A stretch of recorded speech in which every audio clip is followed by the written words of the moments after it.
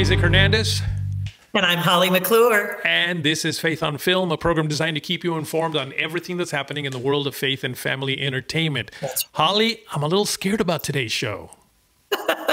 Well, you know what, Isaac? With so much evil on television and in movies, and I mean blatant, showing demons and showing the devil and Satan, and there's this show called Lucifer. I mean, we're surrounded by it more than ever before, and they just want to make it like it's like no big deal, right? That's what Hollywood is. Remember, Disney recently released the series called, what was it, Satan something or other? I don't even know. Little Demons, you know, about demons. Yeah. And about the girl Antichrist. I mean, it's gotten sad and ridiculous. But today we have a guest who actually has had a hell. He had an out-of-body experience. He wasn't death, but it was an out-of-body experience. And it happened, I think, 24 years ago, a while. But I was one of the first radio shows that he did, and he came on and he talked about his experience. And I'm telling you, after that, he's been all over the world. He has shared the story. He has a book called 23 Minutes in Hell. He has a ministry. He and his wife Annette have an amazing ministry, and he has traveled all over the world, and millions have been won by his story and his account. So without further ado, let's bring him on. And we have Bill Weise. And Bill, so good to have you on today. Thank you, Holly and Isaac. A blessing to be on your show. Thank you. For me, this is like 24 years. I think it's 24 years later. It was 1999. We were talking about when was it? And it was about this time because it was in the fall, right before Halloween, right before October. And you came on and talked. And I mean, at that time you had a beeper and it was like, the beeper was going off. So many people were calling. You know, Holly, it's interesting. I found the original cassette tape. Here it is on your show. Oh my gosh. Oh my gosh. APRZ. Yes. And it's right. It says September of 99. Yes. So, oh my gosh. There it is. And there it is. And we have journeyed from that point on. And I have loved watching you two, you and Annette, because for years you gave of your own money. You were successful real estate people in Orange County. So you had both of you, your own careers, very successful careers in real estate, but you used your own money after this experience happened. You traveled, you spent time for 6 or 7 years, and then got a book deal with Strang Publications, and they published your book, which I think is now almost 2 million. I mean, 1.8, somewhere around there, copies sold. And so it's been so rewarding to see God take you on this journey, you and Annette, and the stories you've had to tell and the testimonies. It's amazing. Well, it has been amazing. God has really opened up the doors. And, you know, I already shared it with my best friend, and he asked me to come to his Bible study. I went reluctantly 3 months later, and then it spread from there. So for the next 7 years, my wife and I, we paid our own way. We traveled around the country. There was no book then, and we never took any money from anybody for those 7 years. And then after that, the publisher approached us and asked me to write the book. So it was not something I was looking to self-promote. But I was happy to write the book because I could place in there all the scriptures to do with hell. You know, it's not that important for people to believe my experience. I'm just a signpost to point them to the scriptures and by those be persuaded. So I have over 150 verses in my first book and over 250 verses in my second book about everything I saw is in the Bible. So that's what's important for people to know. Oh my gosh. Well, Isaac, let's let him tell a story. Let's get right into the story.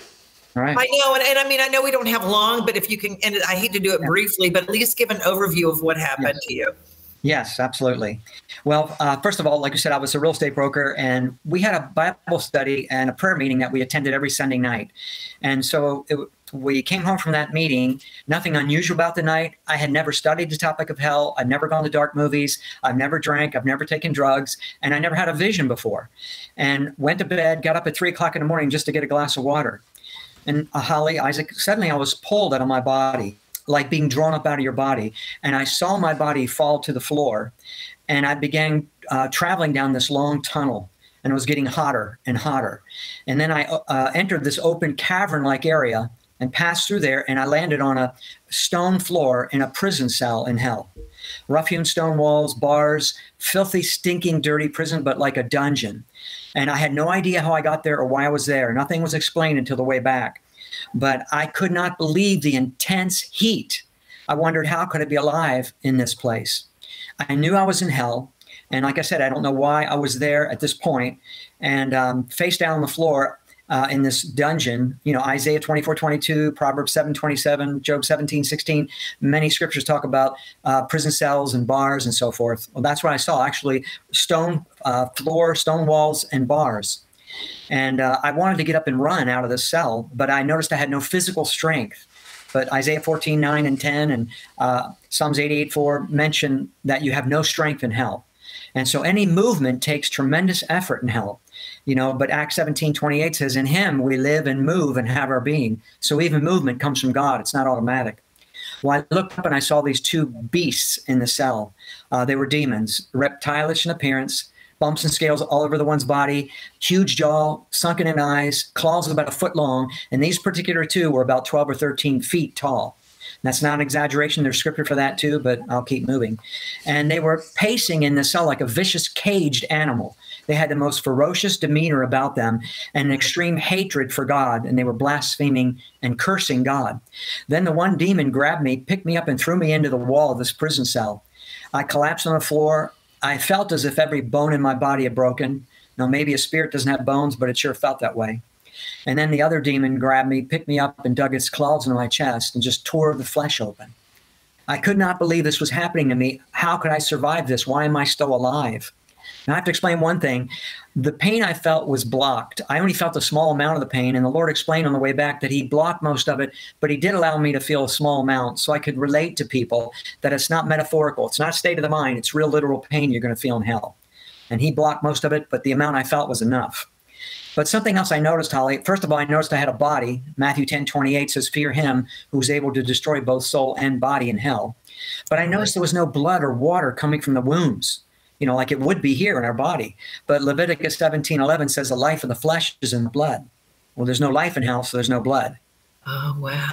And then Zechariah 9:11 says, thy prisoners out of the pit where there is no water. There's not one drop of water in hell. And these demons have no mercy over you whatsoever. They have an extreme hatred for mankind. Well, about this time it went dark. Now, I believed it was God's presence there to illuminate it so I could see. But then he withdrew his light, his attribute of light, and it resumed its normal state of absolute pitch black darkness. I mean, you cannot see the hand in front of your face. But Lamentations 3:6 and Jude 13, many other scriptures talk about blackness and darkness in hell. And anyway, but you can literally feel the darkness. And that's not an exaggeration. Exodus 10:21 mentions a darkness that may be felt. Because it's so wicked and so evil and so penetrating, it seems like the darkness just penetrates every cell in your body. Now, I was taken out of this prison cell and I was placed over next to this large raging pit of fire. This pit was about a mile across. I just understood that, with flames raging high up into this open cavern. And again, it was not metaphorical fire. It was real, literal flames. I felt the heat. I saw the flames. But more importantly, it's what the scripture says. Psalms 11:6 says, upon the wicked, he will rain fire and brimstone and a horrible tempest. Psalms 140, verse 10, let burning coals fall upon them. Let them be cast into the fire, into deep pits. And Matthew 13:49 and Isaiah 33:12 through 14. Many verses about the fire. But Holly, this is where I could first see people. There were literally thousands of people inside this pit burning. Wow. Now, most of us have never seen a person on fire, unless you're a fireman.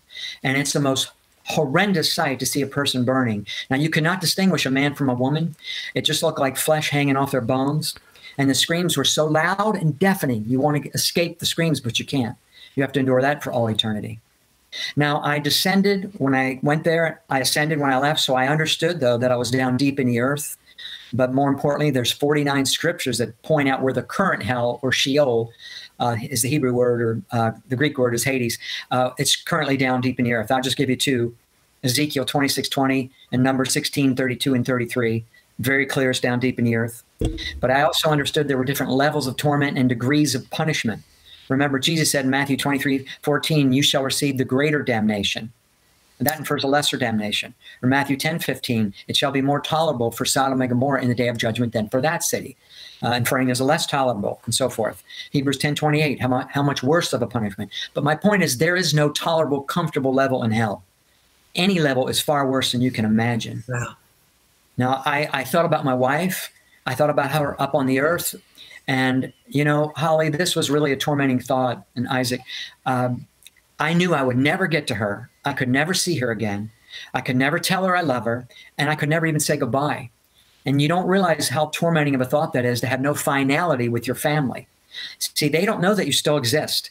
Death does not mean cease to exist. It means separation from God. You still exist. You're just down deep in the earth.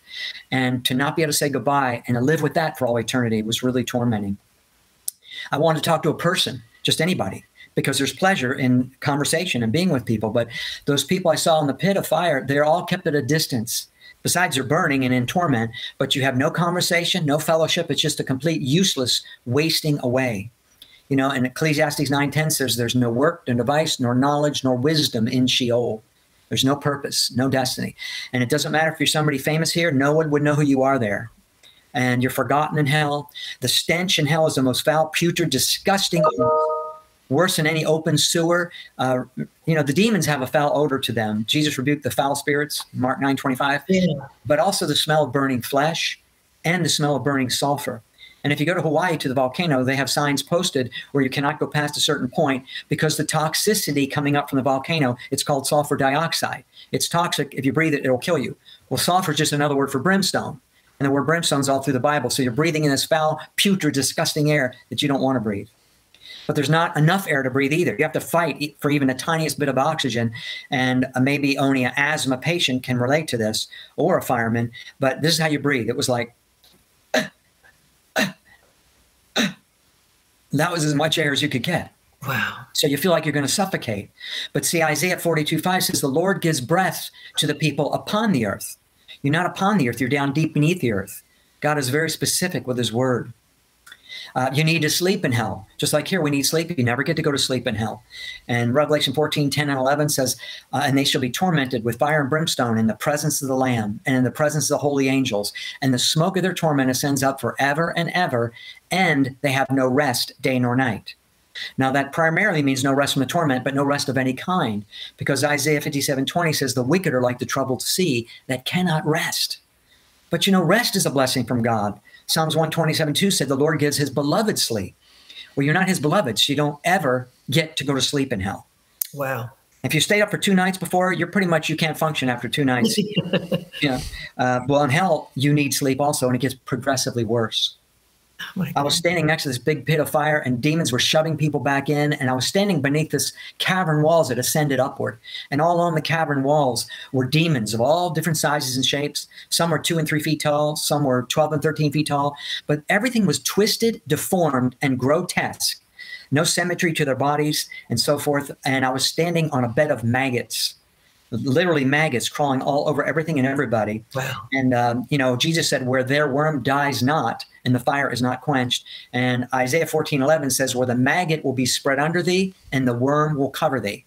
Uses the word maggot in the original. And, you know, I know this is disgusting, but if a dead animal is being eaten by maggots, after they consume the flesh, maggots die. That's why Jesus said, where their worm dies not, because the flesh is never fully consumed.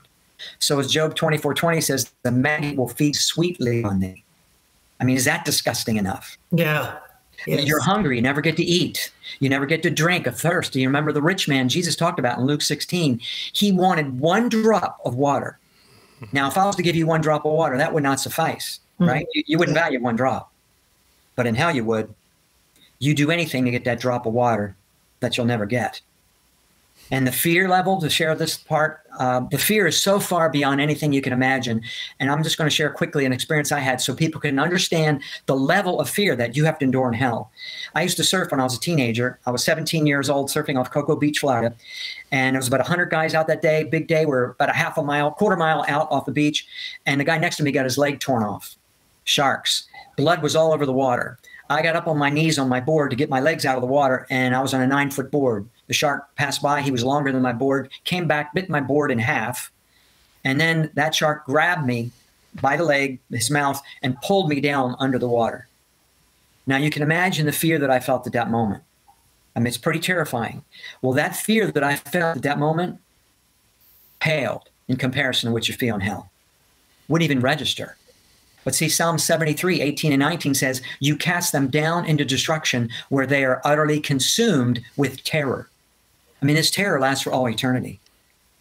But Holly and Isaac, thank God the shark, and there was a miracle that day, and not only opened his mouth and let me go, but I didn't have a mark in my leg. Wow. That's impossible. It was a tiger shark, and they're vicious. And so God was looking out for me then. And I was not even a Christian then. Wow. But I got saved immediately after that. So I bet you did. I did. Now, you didn't know you were a Christian at the time this all was happening. You did not know that you believed in God, right? Right. God blocked that from my mind.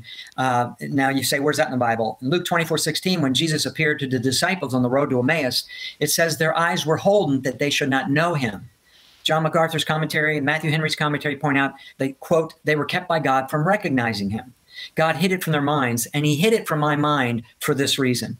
You see, if I was there as a Christian, which I was, but I didn't realize, I would have known, praise God, he's getting me out of here, right? As Christians, we know our destiny is heaven. Yes. But he wanted me to experience what they feel, hopelessness. You see, Isaiah 38:18 says, those who go down to the pit cannot hope for thy truth. And we know Jesus said, I am the way, the truth, and the life. They have no hope for him because it's too late. And Holly, that's the worst part of hell. Understanding you'll never get out. You'll never escape this place. There's no friend to come help you or talk to. There's no angels. There's no God to pray to. You're just isolated and by yourself forever and ever.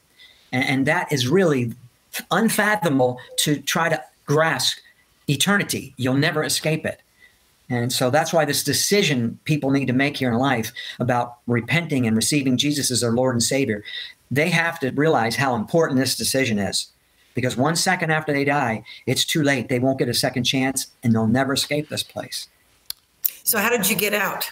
Well, as I was looking at all this horror, demons shoving people in, maggots, snakes, there were snakes all over, something began lifting me up this dark tunnel. And then in this pitch black darkness, suddenly this bright light appeared. Now, I knew immediately who it was. When Jesus shows up, there's no question in your mind who he is. And I didn't see his face. I just saw the outline of a man standing in a white, pure, holy light. And I just called out his name. I said, Jesus. And he said 2 words. He said, I am. And when he said that, I went out. I don't know if I passed out or died. I can only explain it through Revelation 1:16. When John saw him, he said his countenance was bright as the sun, and I fell at his feet as one dead. Well, after a time, he touched me. And when I came to, it hit me so strongly, even though I had been a Christian for 28 years at that point, I realized that if he wouldn't have gone to the cross, I would be in that horrible place for all eternity. Wow. I just was so grateful for what he did for me. And the creator of the universe gave his life for me.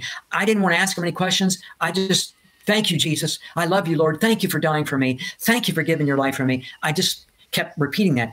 And after a time, thoughts, though, came to my mind, and he would answer my thoughts. Psalms 139:2 says he answers our thoughts afar off. And I had 8 different thoughts. I don't know. I might be able to just have time to get on a few. But, I thought, Lord, why did you send me to this horrible place? He said, because many people do not believe hell is real. He said, even some of my own people do not believe hell exists. Now, that statement surprised me. I thought all Christians believe in hell, but we have found out since many believe in universalism or annihilationism or soul sleep, many false teachings. And so, again, that's why he wanted me to share the gospel with people and point them to the scriptures. Let them know there really is a hell. It's eternal, and you won't escape it. If you deny Jesus Christ as your Lord and Savior, this is where you'll end up. Well, I thought, Lord, why did those demons... Go ahead. Well, I was going to ask you something because, first of all, I don't even want to spend 30 seconds in hell, let alone 23 minutes. So I'm glad God chose you to experience this so that you can share it and not me. But I can tell you that I don't serve God because I don't want to go to hell. I serve God because I love him and because he's just shown himself so amazing and so real in my life. But I agree. So do you think, I'm assuming then that that God knows that there are people that are going to need to see this, and that's the only thing that's going to get them to give their life to the Lord. Is that why you're doing this? It's a twofold reason. Number one, for people to get saved so they understand what we're saved from. See, a lot of people teach, receive Jesus as your Lord and Savior, and they never tell them, saved from what? And so most churches today aren't even talking about hell at all. So people think, maybe I'll fit Jesus in my life. Yeah, maybe. Well, they need to be told, this is what you're saved from, number one, because they don't have a love for Jesus yet, when they're not saved. They do have to understand it. Even Jude 23 says some are saved through fear, pulling them out of the fire. So there are people get saved that way. And of course, also Romans 2, where they're saved by his goodness. But a lot of people won't be saved that way. But even the people that are saved that way, it's important to hear what they're saved from. So number one, you have more of an appreciation from what you're saved from. Number two, then as a Christian, you'll walk more in the fear of the Lord. You won't live compromised. Number three, you'll have more of a passion for the lost. Yes. So you'll want to witness because you'll think, man, people think, I didn't know hell was this severe. I can't let my family go there or my friends. See, you won't pray just a little nice prayer. Oh, Lord, save my family. No, when you understand how severe hell is, you'll get on your knees. Wow. You'll cry out. You'll pray and fast. And you'll say, Lord, send laborers across their path. Give them a dream or a vision. Open up their eyes. Open up, touch their hearts, Lord, that they don't have to go to this horrible place. See, it puts more of an urgency in the person's heart to pray. So it's a twofold. It's reaching the Christians to be more impacted and more of a witness. And as unsaved, they need to hear, this is what you're facing. If you deny Jesus, this is where you're going. So it's actually a message of love because it's a message of warning. You know, we saw about 11 years ago when Hurricane Ike hit the Gulf Coast. It said in the front page of CNN and a newspaper there in Galveston, it said, certain death to those who don't vacate. Now, you wouldn't say the writers of that article were mean for issuing that statement. No, you'd be grateful for the warning. You heed it and you get out of the way and you live.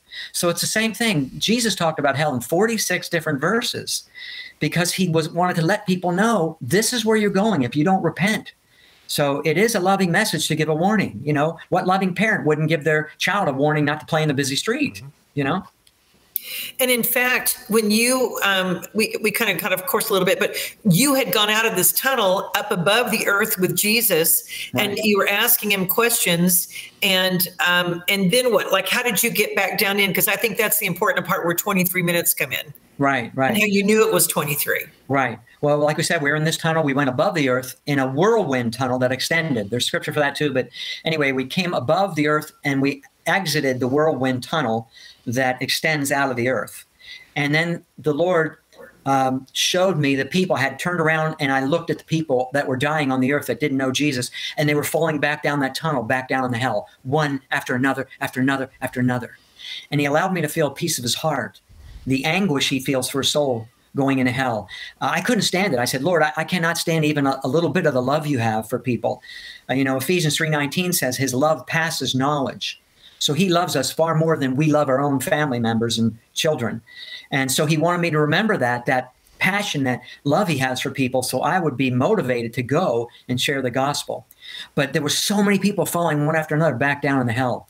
Well, then we proceeded up on the earth, and we came passed through the atmosphere and came up to our home, and I could see right through our roof, and I saw my body lying on the floor. It was so strange to be outside your body. I thought, that's not me. This is the real me, the spirit man.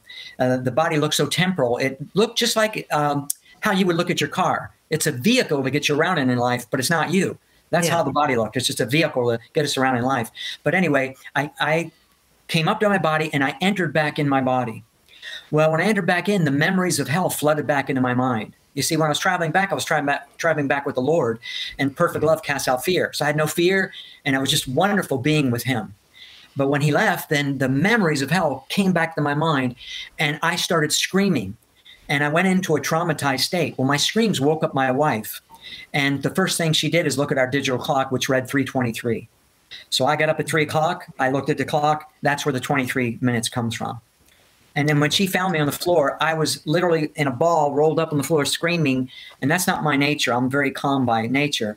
And I screamed out, pray for me, the Lord has taken me to hell. And she prayed, and God removed the horror, but he left the memory. Now we know he can divide both soul and spirit, so somehow he removed that horror part and left the memory of it. But anyway, then I calmed down and I told her all about what happened. And actually the first thing I did was ask for a glass of water. Not a drop. I was so thirsty. I know that sounds, funny now, but at the time in hell, there, Revelation 21:8 equates, 21:6 equates water with life. Well, in hell, there's no life, so there's no water. And to see life contained in a glass, it was so beautiful to see water. And so, my wife and I have become wateraholics. I even collected from all around the world, different spring water bottles. But anyway. I would too. Appreciate water, And you were in the living room when she found you. So you were in a completely different place than when you got up out of bed. Right. Well, I got up out of bed and I was walking through the living room. And that's where I was pulled out of my body, was in the living room. Okay. and my body fell to the floor and was left where I left it. Now, you said something that really caught my ears when you said it, and that was, you said that the demons hated mankind. Right. Why do you think they hated mankind? Well, we're made in God's image. And John 15:18, Jesus said, they hated me before they hated you. Men hate Jesus because they're influenced by the demonic realm. And men hate other men that are godly. And so demons hate the thing God's created because we are made in God's image. And he knows, the devils know they're going to hell. And we're the apple of God's eye, the human being. So that's it right there. Yeah. That is so awesome. And also in this whole story that you've done and told, you have traveled all over the world. You've traveled to different churches, and you don't even have time to tell all the stories. But I mean, you've gone on radio shows and you've been challenged, and they've said things to you like, I'm going to throw some questions to you, and you tell some of the answers like, well, I'm a good person. I deserve to be in heaven. Right. Why would I go to hell? I deserve to go to heaven. Why would? And I love the analogy about going up to someone's house. Tell that one. Yeah. Well, first of all, I explain them that the Bible says in Romans 3:10 and 3:12 and many other places that there is none good, no, not one. So in God's sight, his standard is different than ours. James 2:10 says if we offend his law on one point, we're guilty. So there's nobody that keeps everything perfect, that never lied, never cheated, never had a lustful thought. There's even a scripture in Proverbs 24:9. It says even the thought of foolishness is a sin. One foolish thought would exclude you from heaven. So that's a high standard. So none of us are good, number one. But number two, this might help people, an analogy. If you think you're a good person, you should go to heaven. If you went and found the most expensive home in the country and you knocked on their door and you said, excuse me, but I'm moving in with you because I'm a good person. What do you think the people would say? No, right? They have no relationship with you. I said, but people go through their whole life. They have nothing to do with God. They deny Jesus as the Son of God, which he said is the only way to his house. Then at the end of their life, they have the nerve to come knock on his door, demand to live there because they're a good person. What does good have to do with it? They don't know him. They have no relationship with him. See, God offers to be people's father throughout their whole life, but they push him away. And so God's our creator. He's not their father till they invite in Jesus as their savior. Then he becomes their father, and then they have the privilege of living at his house. So they're not in his family. So why should you live at someone's house that you're not a part of their family? So that analogy helps people understand. I love that. Wow. Bill, can you stick around for another show? Because we've run out of time on this one, but I feel like there's so much more. Holly, what do you think? Is there much more that we need to talk to Bill about? Let's do. There's more we can talk about. Let's definitely do. Let's do that. But before we go, just in case some people don't come back to the next show, where can they reach you, or how can they find out more about what you're doing, Bill? Our website is 23minutesinhell.org, the numeral 23, or soulchoiceministries.org. Soul as in S-O-U-L, soulchoiceministries.org. And you have more videos and film and teaching films and tell your story. So people to hear even more of what happened, they can go there. Yes, we have many videos and everything's for free. You can watch it. And many videos we have, it's all up there on our website. Great. Well, folks, thanks for tuning into today's show. You must tune into next week's show as well, because there's so much more to this story, all right?